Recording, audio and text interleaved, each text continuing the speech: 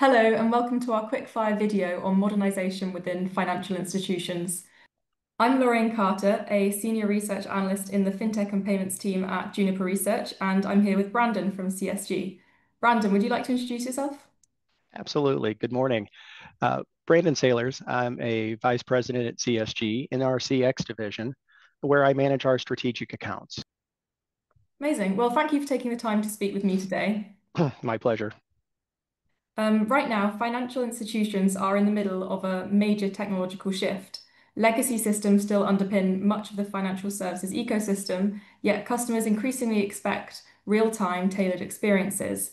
As a preview to our webinar, I'd like to explore how financial institutions are modernizing their technology to meet rising customer demands.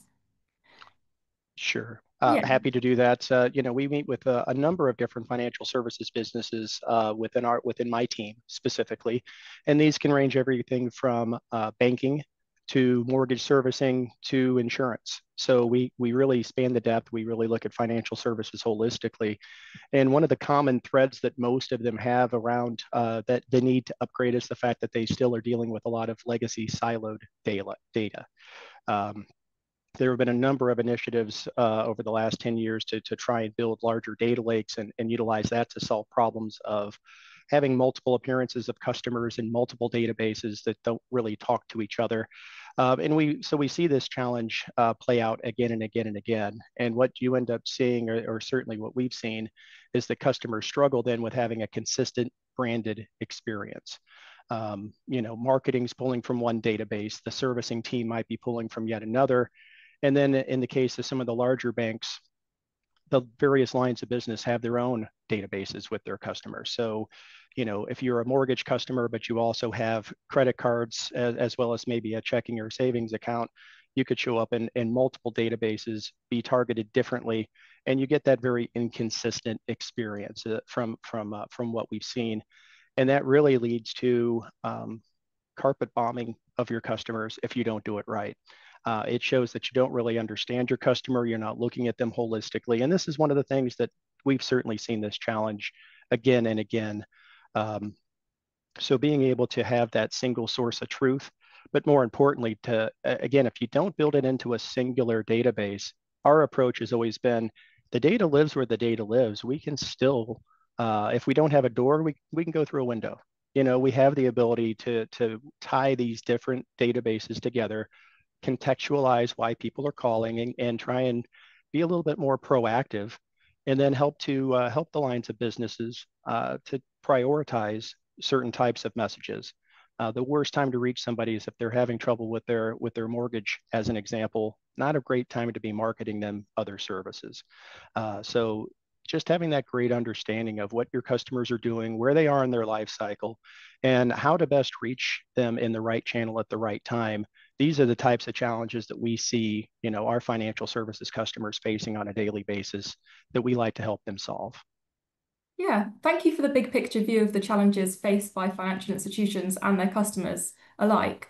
That really brings the challenge to life.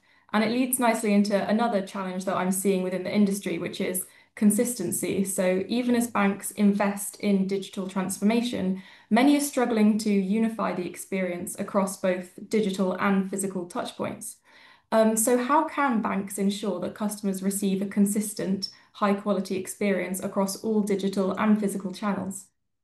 Oh boy, that's a great continuation to that to the similar challenge I mentioned a moment ago, but it does take a different angle. And primarily because you have different generations of folks that are, engaging in different ways, and they have those different preferences. From the folks that still like to go and have an in-person experience and maybe a local branch, those folks that are like, I will never step foot in a branch. I have no desire to. I'm going to use their mobile app. I'm going to use the web. I'm going to use ATMs as much as possible. Though again, even the ATMs are starting to diminish in importance, from the standpoint of so many people are cashless now. So it is pretty interesting to see that consistency across channels. And I think what we try and help our customers understand is, again, look at engagement not just as single points in time, but try and understand the overall journey. Again, what are clients trying to do? Can you get the big picture of, total lifetime value, total view of all of the different services that your customers have or potentially could have? Uh, but again, it's truly understanding, what are they trying to accomplish, and if you have the ability, especially if they're a long-term customer, what do they normally do? What are those top 10 reasons that they call into the contact center, or what are the top 10 things that each of these customers do on a monthly basis as they interact? And if you see patterns, guess what? Learn the patterns and be proactively serve the information to them proactively instead of putting up friction to help them go self-serve or do the things or find the data that they're looking to do. Um, I'll give you one quick use case for that we've seen, which is we know a lot of folks will they like to call just to verify that their checks have automatically posted to their account. So you see this behavior once a month or twice a month on Fridays as checks are being posted. And people are going to call through an IVR or they're going to visit an app or visit the website just to verify that things are posted. One of the great areas, instead of making them call or go into a branch for something like that, send them a text message proactively. Hey, Mr. Smith, your transaction has posted and your money is now available. Just things along those lines. When you see that these are elements or steps in a journey that customers take on a monthly basis, how can you put that together to be proactive and serve them in such a way to where this great branded experience? So it's not, you were talking about the consistency piece. Be consistent, be proactive, have the same voice. And those are the types of things that will really help to build that great branded experience. Yeah, thank you for that. It seems like customer needs are more multidimensional than ever, and banks aren't just targeting one specific group. They have to find a way to target many different consumers, but also to identify which consumer has which preferences. Do you see a place for AI in this or machine learning models? Boy, the AI piece is always a fun one. And, I will say at CSG, much like other folks, AI is the topic of conversation daily, certainly within our leadership team, within our product organization. And I would say that at CSG, we're taking a more pragmatic approach. So we've been leveraging these technologies for years for various things, various automations. And I think most of our customers have as well. What's changed is the fact that now we have generative AI that's really come into play and come into being and has the promise of so many different types of things. But at the end of the day, you still have to understand what are those elements that are most important, what really drives a true return on investment. I'll give you an example. Just saw an interview yesterday with Jamie Dimon, who's the CEO of JP Morgan Chase. He was being interviewed by Bloomberg, and they were asking him about his view of AI and the use of AI in an institution the size of Chase. And he had some pretty interesting things. He was saying, hey, we've been doing AI since 2012.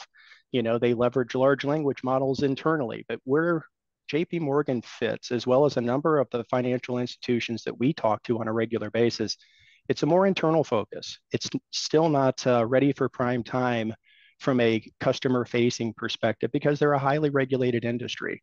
So understanding that and understanding how they use it, he was saying in the interview that they've invested $2 billion a year and that they actually get that return in hard cost savings, headcount reductions, et cetera.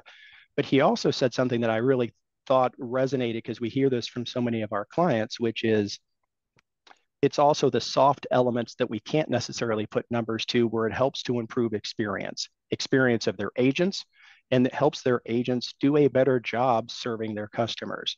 And I thought that was really important because he highlighted a couple areas that his managers, which he said they have 150,000 managers leveraging some form of AI, which I thought was a really big number. But he pointed to things such as, hey, we can leverage AI to scan contracts. We use them to pull reports and summarize reports for us, and they can do that better and faster than other folks can. And then that customer service side, and what he was focused on was helping to, again, improve how they serve, not necessarily looking to replace jobs, but looking to make people better at their jobs. And I thought that was just a fantastic interview with a great leader in the industry. And then I compared that to what we're doing. And as I said, we've taken a pretty pragmatic approach too, which is how do we leverage AI to make some of our systems better? How do we make the UI work better for our end customers? So that again, that summarization of reports, summarization of journeys, being able to do things and look across large data elements and say, how do you summarize this in a conversational fashion? Um, those are the types of things we're looking to deploy. We're definitely pushing the boundaries with Gen AI, just like other folks are. But when we talk to our um, folks in heavily regulated industries like financial services, we're very quick to coach to say, hey, we have to put up strong guardrails. You can't let Gen AI just say whatever it wants. You have to have those guardrails in place.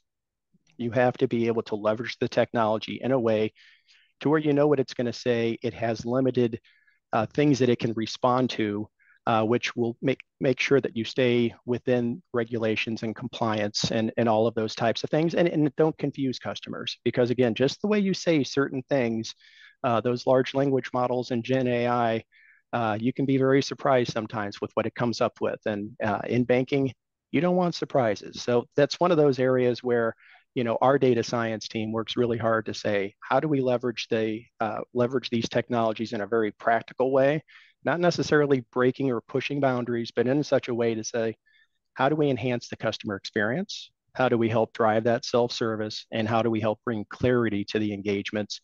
And that's where we've been successful in some of our deployments of AI.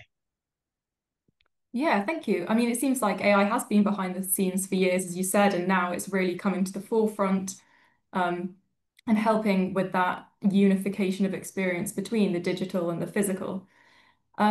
But looping back around to legacy systems, I mean, how are you seeing banks are implementing this AI into legacy systems? Are there any technological challenges, or are there any standout examples of banks that have implemented this in a very successful manner? Uh, so yes and no. I would say that a couple of the key use cases that we've seen, again, they are looking to say, how do we enhance agent experience? They're looking to also, from what I've seen in the field, they're looking to enhance that experience. They're looking to say, where can I automate? Where does it make sense to automate? Where can I send messages leveraging generative AI in such a way to where again, it lends clarity, but it doesn't necessarily take away from what you're trying to accomplish, or it enhances the agent experience. Those are some of the bigger ones. Again, whether it's an inbound experience and taking those very clunky inbound voice response units that people have used for decades and press one for sales and two for service and this, how do you make that into a better user experience? That's a big use case that we certainly have seen out there. And we've been leveraging our technology. Again, we've been in the voice space for 40 plus years. So this has been a large portion of us serving a number of our banking customers, leveraging these voice response units, but doing so in a more intelligent and now conversational way. And the AI piece is really helping to do that because it does allow you to have this, what we call an intelligent front door approach, to where you can be a little bit more open in what you're saying and help have stronger intent determination so that you can actually reach more IVRs with just a single front door versus having to have maybe 10 plus IVRs, different numbers that people call for different services. Now you can start to consolidate that into a single number, have a single branded, consistent experience. Here's that nice little thread you were pulling for us. And that's really what the whole intent is, which is how do you make it easier to have a single experience, but still be able to understand who your customers are, why they might be calling, and then direct them either to the right self-service and or direct them to the right group of agents the first time. That leads to a very, very positive experience. Um, One of the other deployments that we've seen again is more on the backside. Again, recognizing who customers are in this economy. We certainly have seen a lot of strain, and it's putting a lot of pressure in financial services around payment, on-time payments, and such, as folks struggle to maybe meet some of their bill commitments. And AI is one of those elements that really can be used, and we've certainly seen these algorithms help to understand and predict when customers are going to move into that kind of space. And it allows you to do things in a way to where you can predict that behavior, get in front of that behavior, offer payment plans. It's not about threatening your customers, it's about working with your customers. And the banks that we've seen that do it best try and take that understanding, empathetic approach to saying, hey, let's get ahead of this. Let's start working with our customers to say, how do we help them through troubled times versus just sending them into collection motions. And we've certainly seen AI building some of these models, being able to predict, determine what's the right path. And then, again, what's the right cadence? A lot of times folks don't want to talk to people in those instances because they're embarrassed. So how do you provide a frictionless self-service experience? And again, leveraging different technologies, different digital channels most times to make it easy for customers to get what they need, still stay in as a good account, and hopefully work through any troubled times that they're having. And those are some instances that we've certainly seen on the front end coming into the bank, and then certainly some predictive models on what's happening with customer behavior based off of their payments, and creating the right types of programs. Yeah, thank you. It seems like you have a really big picture view of how technology has modernized financial institutions over the years, and also you're able to really zoom in on the consumer experience of, people who are embarrassed to call up people, and then how AI can be a use case for that. This has been a fantastic conversation. Thank you again for taking the time today. Well, thank you so much. It's been so much fun for me as well. Yeah, I'm glad. It's exciting to see how emerging technologies, especially agentic AI, are opening up new possibilities for financial institutions. If you're interested in hearing more about this discussion, we'll be hosting a webinar on November the 18th. You can register at the link in the video discussion.